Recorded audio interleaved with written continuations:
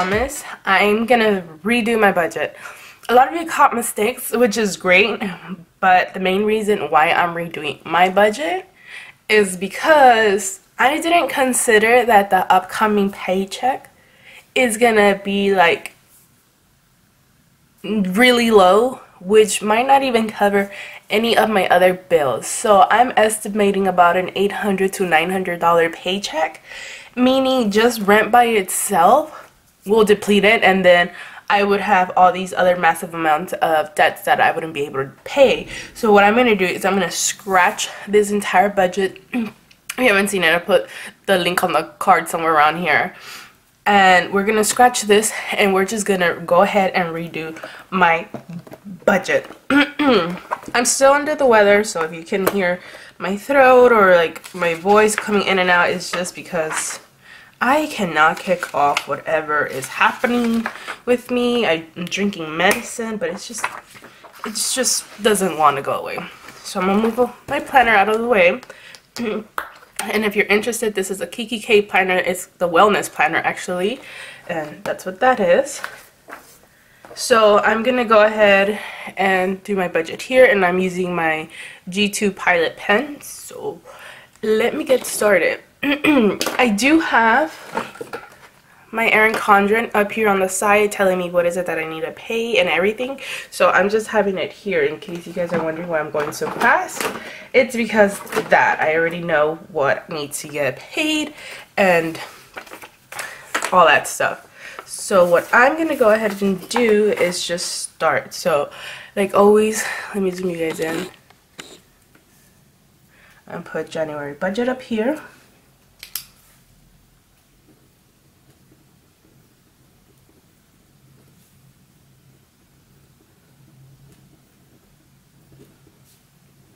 $2019. Oh, how pretty is that? Okay, so now let me do bills to pay. Now what I'm gonna do instead, which I never done before and hopefully I can get it done, is I'm gonna just put all of my credit card debt down. That's all I'm gonna do. I'm gonna put all my credit card debt and pay all of them, and then see how my 4 walls should be able to fit in, but I don't think any of my miscellaneous will be able to fit in. So let's just do that. So with this, I'm not going to include Toys R Us just because when I said in the previous video, I did do a snowball debt of $100. So I'm only missing $262 from that. My medical bills have been paid off, and I threw $100 at Toys R Us, so that's my numbers where I'm standing at. So I'm missing $262 for Toys R Us. So I'm gonna go ahead and start with A Firm instead.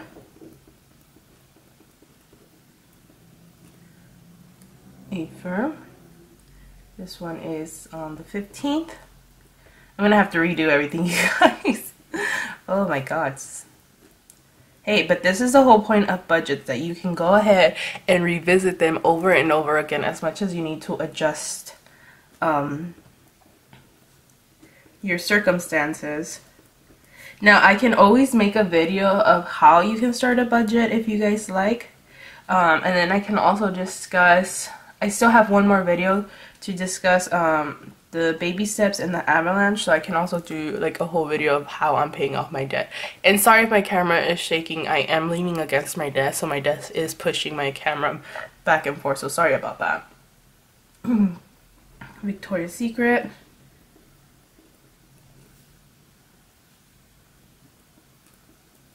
Let me do, this is on the 16th as well. That's $50. And I have Nordstrom.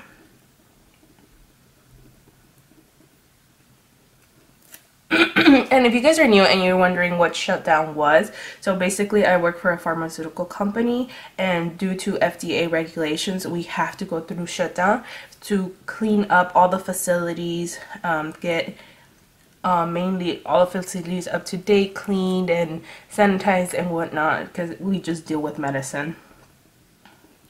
And these are non-negotiable shutdown. So the next one that we're having is in April.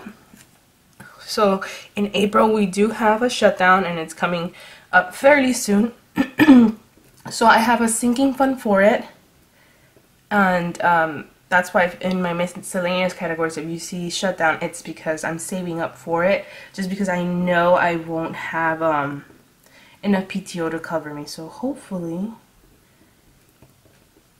that'll be enough, because I estimate that I need half a paycheck, because the first week should be paid in full, but the second week I won't be able to cover. So it's just like what happened today. Like my first week, like this budget that I'm paying off, that first week of shutdown, I was fully covered, but the second week is like a no pay, so I have like zero money to cover me. So that's what I'm doing now.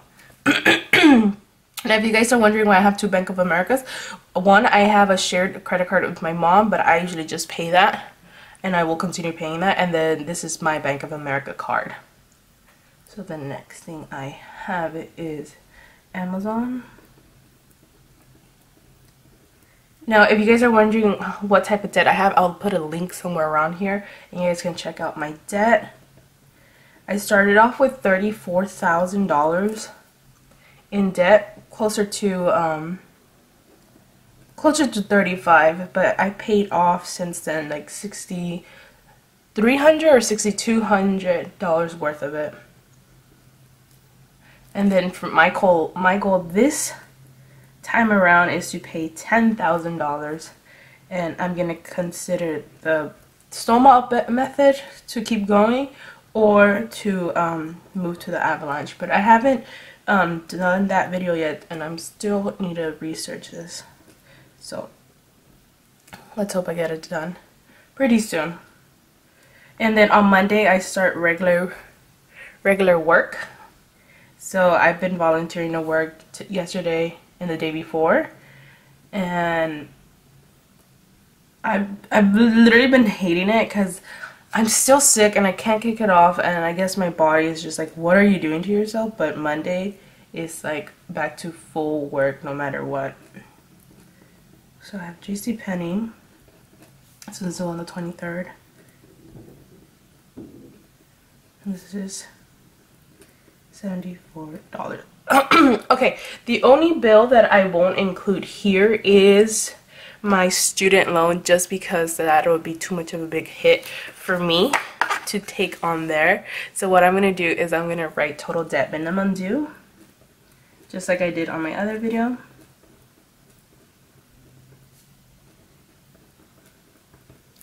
So let me add that up for you guys.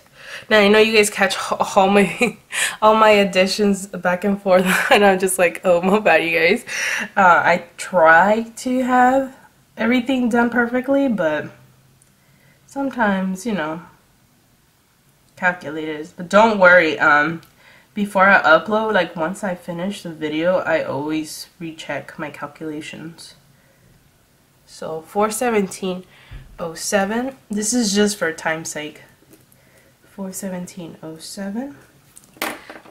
Now I highlight in red anything that's debt. So if you always wonder why I'm highlighting in pink, it's because I know that is debt. So give me 1 second. I'll be right back, because my camera's heating up. So give me 1 second.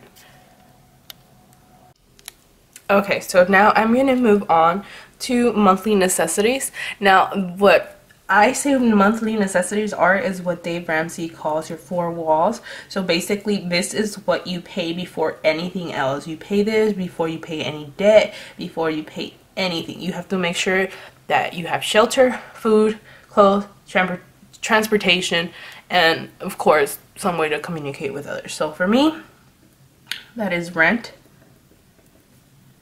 And from now on, I will be pulling $500 each, because last time I was just a mess. I don't know what I was doing 50 and 50. This is so much easier, even numbers. My phone bill is $57.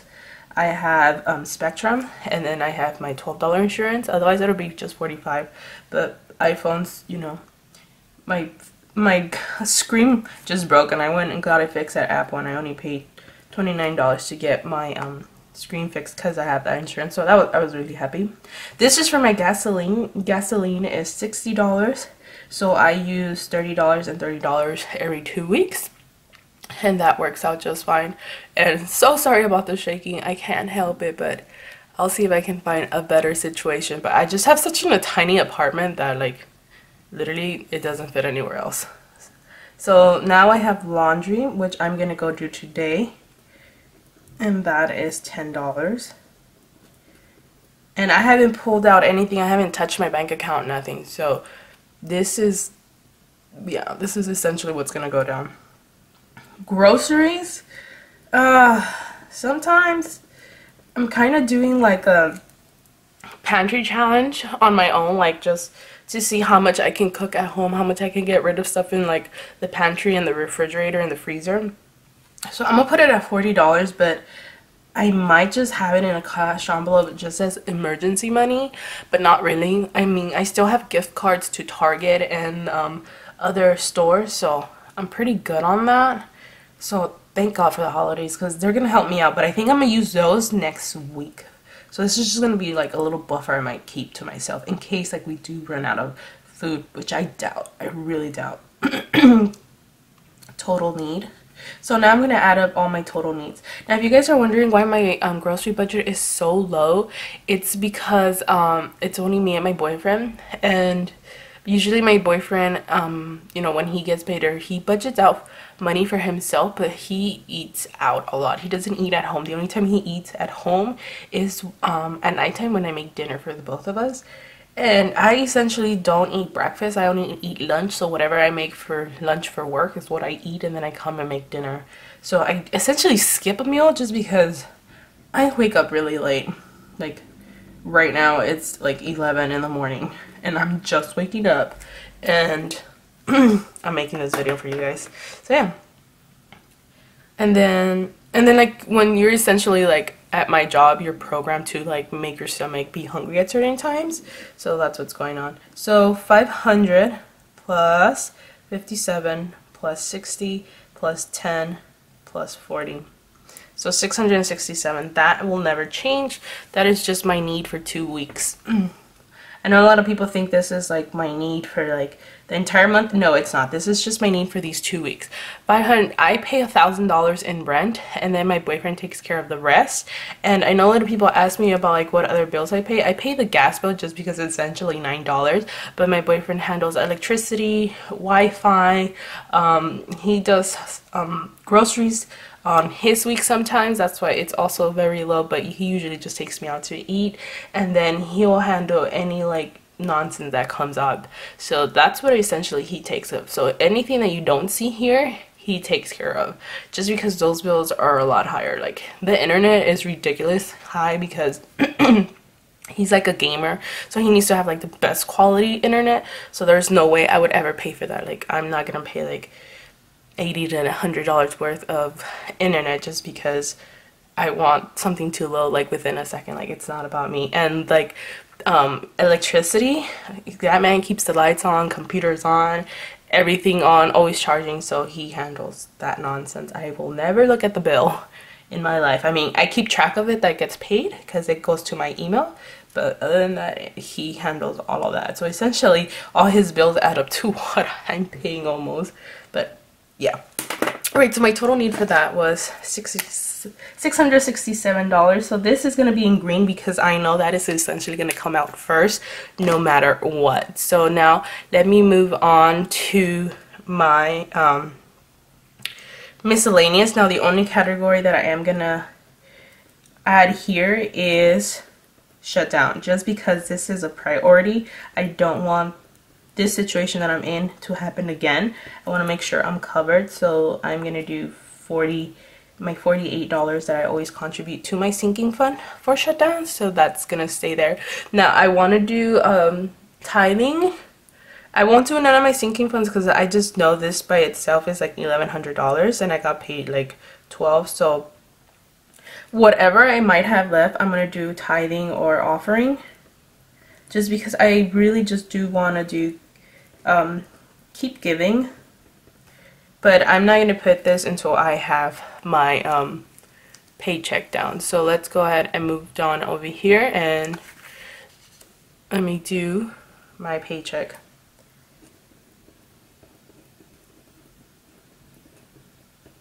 Now you guys saw that my paycheck was $1,202 with 82 cents, but just if you're a new viewer, I'm going to show you. I always show real numbers in my channel. I am not scared to show my real numbers. I'm not ashamed of my number, but this is how much I made for the week of shutdown. $1,202.82. This is with 40 hours of regular work time, PTO, holiday, and some overtime. So yeah. So let me write that in. So this is 1,202 with 82 cents. Now that one is going to go in blue, just because this is what I know is in the clear as of right now. That is my money that I have. So let me go ahead and start subtracting. So the first thing, like I said, I'm going to subtract. Let me zoom you guys in a bit more. Good. Hopefully. Is my monthly.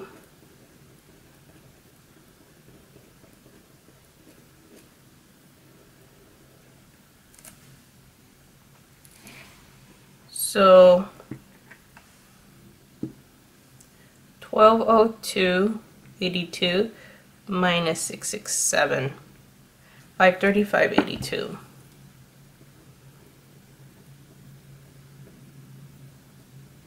Well, that was an ugly writing. Now minus my debt.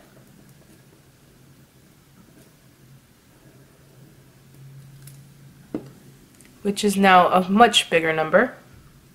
Minus 417.07. I'm at 118.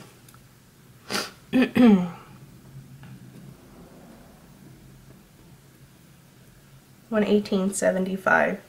So let me see how much I can. So minus 48, which is my sinking fund. Minus 48.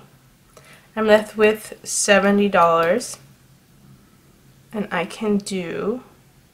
I'm not gonna have a snowball this month round just because I do want to do tithing. So I'm gonna do $50 of tithing. And you know what? And then I'll do spending.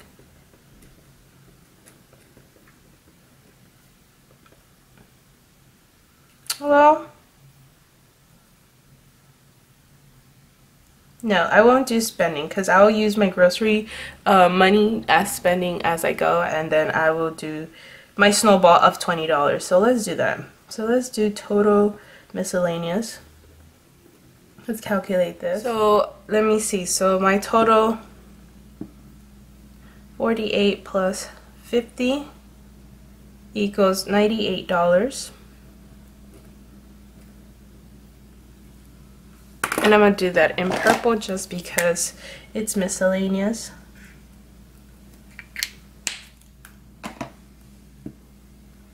So then let me go back over here and do 118.75 minus 98. I'm left with $20.75.